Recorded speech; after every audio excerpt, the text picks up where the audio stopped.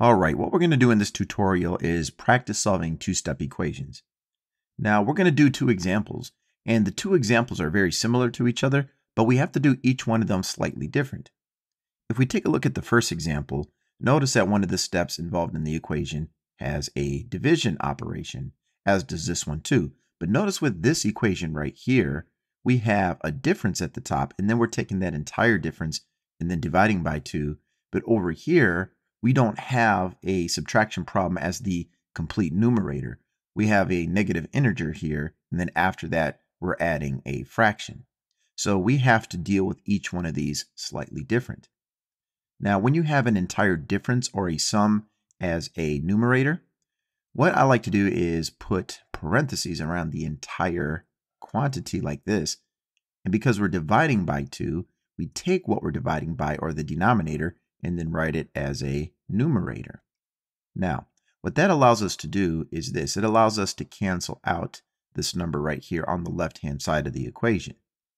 So it's kind of like this. A whole number like 2 can be written as a fraction. So that's like 2 over 1. So basically, we're taking this entire quantity, which is a fraction, and multiplying it by 2 over 1, which allows us to cancel out that denominator.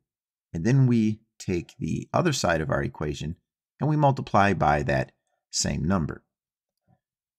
So we just take that denominator, write it at the top so it cancels on the left, and then multiply it on the right-hand side. And negative 7 times 2 is negative 14.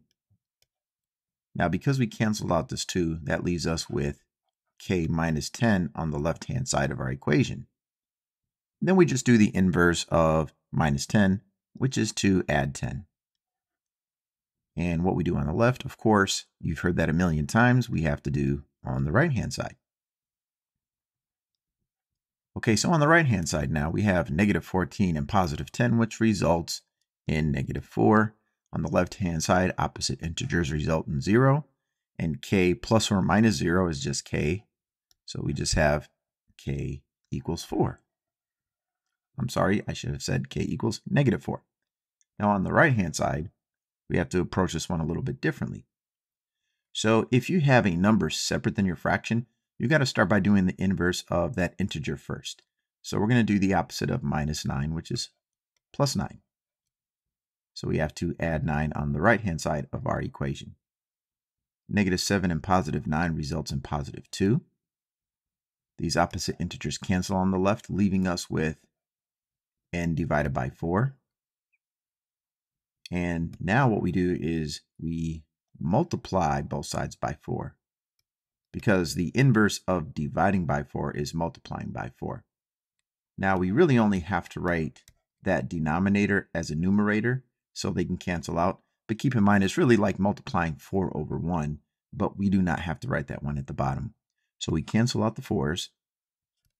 That leaves us with n. And on the right-hand side, we have 2 times 4, which is equal to positive 8. And of course, if we want to verify that these answers are correct, we would plug these integers in to the variable into the original equation. So let's go ahead and do that really quick. So up here we have k minus 10, so we have to replace this k with negative 4. So negative 4 minus 10, and then we have to divide by 2, and that should be equal to negative 7. Negative 4, negative 10 is negative 14, and negative 14 divided by 2 is in fact negative 7. So that one does check out. Now over here we had the equation negative 9 plus n over 4, and n we came up with is equal to 8. So we're going to write 8 over 4 is equal to negative 7. Now 8 over 4 can be simplified to 2. So basically we have the equation negative 9 plus 2, which is equal to negative 7. So that equation checks out as well.